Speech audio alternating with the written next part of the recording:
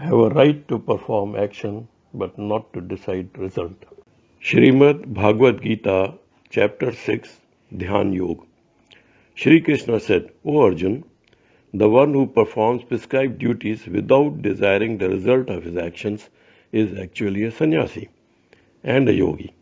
But the one who is powerless and has abundant bodily activities is neither a sannyasi nor a yogi. O Arjun, the one who is a sannyasi is not different from a yogi, for none can become a yogi without renouncing worldly desires. For the one who aspires to achieve perfection in yoga, work without attachment is said to be the means, and to the one who is already elevated in yoga, tranquility in meditation is said to be the means. The one who is neither attached to the sense objects nor to actions and has renounced all desires for the fruits of action has achieved the desired state in yoga. One should control his mind and not allow it to go astray, because the one who has control over his mind is his friend, and the one who is unable to do so, his mind is his enemy. For the one who has conquered his mind is the best friend, but who has failed to do so, the mind works like the greatest enemy. The one who has conquered the mind remains stable in cold and heat, joy and sorrow, honor and dishonor. Such a person remains peaceful and steadfast in his devotion to God. The one who is satisfied with the knowledge and the wisdom about the self and has conquered his senses remains undisturbed in all circumstances. He sees everything, dirt, stone, and gold, as the same. Such a person, by virtue of his nature, is a well-wisher and looks upon all well-wisher, friends, foes, with impartial intellect. He too has same attitude towards the pious and the sinful alike. Such a person is not attracted towards objects, including mind and body. He does not try to accumulate any kind of worldly objects and is constantly engaged in meditation with a controlled mind focused on the Supreme. To practice yoga, one should make a asana, seat, in a sanctified place by placing kush grass, deer skin, and a cloth one over the other. The seat should neither be too high nor too low. Seated firmly on it, one should strive to purify the mind by focusing it on meditation, controlling all thoughts and activities. One must hold the body, neck, and head firmly in a straight line and gaze at the tip of the nose and should not look here and there. Being steadfast in vow of celibacy, one should meditate on me with a serene, fearless, and unwavering peaceful mind, having me alone as the supreme goal. Thus, constantly keeping the mind absorbed in me, one of disciplined mind attains supreme peace. The one who is in such a state of yoga gets free from worldly bondages and attains nirvana, which abides in me. O Arjun, the one who eats too much or too little, sleeps too much or too little, cannot attain success in yoga. But the one who is regulated in eating and recreation, balanced in work, and regulated in sleep, is relieved from the worldly sufferings by practicing yoga. When one with practice is able to control all his activities of his mind and frees himself from all worldly desires, then he is said to be fully situated in yoga. Just as a lamp does not flicker in a windless place, so the disciplined mind of a yogi remains steady on the self in meditation. When the mind, restrained by the practice of yoga, becomes withdrawn from material activities and becomes still, then one beholds the self and rejoices in his own self with inner joy.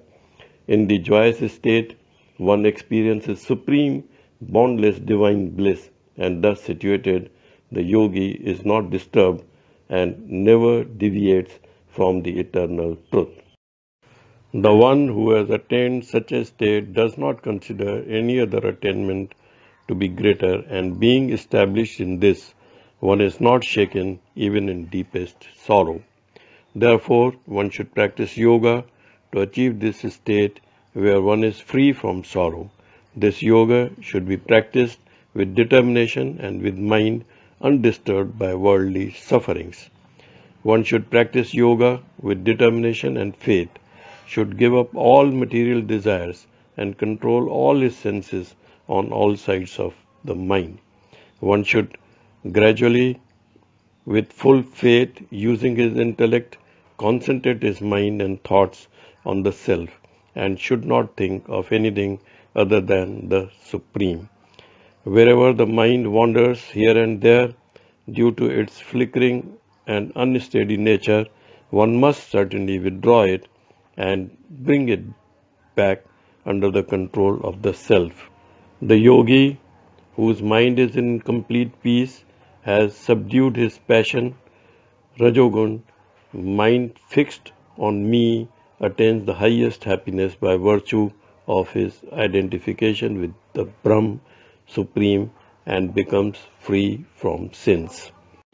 The yogi, who is in complete control of mind, uniting with the self, becomes free from material contamination and being in constant touch with the Supreme, achieves the highest state of perfect happiness.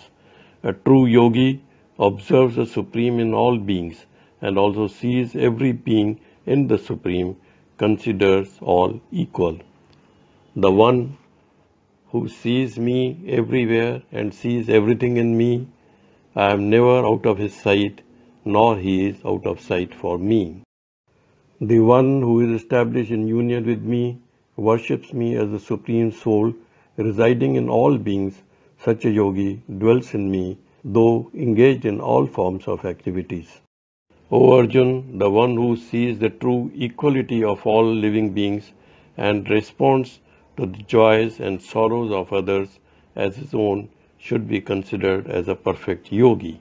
Arjun said, O Madhusudan, the system of yoga which you have described appears impractical and unattainable to me because of restless and unsteady character of the mind. O Krishna, the mind is very restless, turbulent, strong and obstinate. It appears to me that it is more difficult to control the mind than the wind. Lord Krishna said, O mighty son of Kunti, undoubtedly what you say is correct. Indeed, it is very difficult to control the mind, but with practice and detachment, this can be achieved. For the one whose mind is not in control, definitely self-realization is a difficult job, but he who has controlled his mind and tries by right means can achieve the desired success. This is my opinion. Arjun said, O Krishna, the unsuccessful yogi who begins the path with faith but due to unsteady mind is unable to reach the goal of yoga in this life, where does he go? O mighty armed Krishna, is it not that such a person who deviates from yoga gets deprived of both material and spiritual success and perishes like a broken cloud with no position in either sphere? O Krishna, please dispel this doubt of mine completely, as none other than you can clear this doubt. Supreme Lord said, O Parth, one who has engaged himself on the spiritual path does not meet with destruction either in this world or in the world to come. One who is engaged in virtuous deeds will never meet the evil. An unsuccessful yogi after death goes to the abodes of the virtuous. After dwelling there for many ages, is reborn in a family of pious and prosperous. Or he is born in a family of yogis endowed with divine wisdom. Of course, such a birth is rare in this world. O son of Kuru, on taking such a birth, he regains the knowledge of his previous lives and strives even harder to achieve perfection. By virtue of the divine consciousness of his previous life, he gets attracted to the yogic principles. As a seeker, he practices yoga and strives to rise above. Such a seeker naturally rises above the ritualistic principles of the scriptures. With the accumulated merits of many past births, he engages in sincere effort for further progress. Such a yogi becomes purified and attains the ultimate perfection in this life itself. O Arjuna, a yogi is superior to the tapasvi, ascetic, superior to the jnani, a person of learning, and even superior to the karmi, ritualistic performer. Therefore, O Arjun, strive to be a yogi. Of all yogis, he whose mind is always absorbed in me and engages in devotion to me with great faith, with his mind focused on me, I consider him to be the highest among all yogis. Om Tat Sat.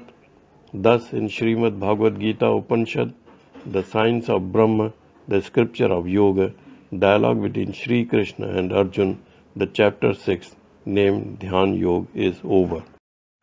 Thanks for watching, and if you have liked, please share with your friends and subscribe to the channel. Thank you.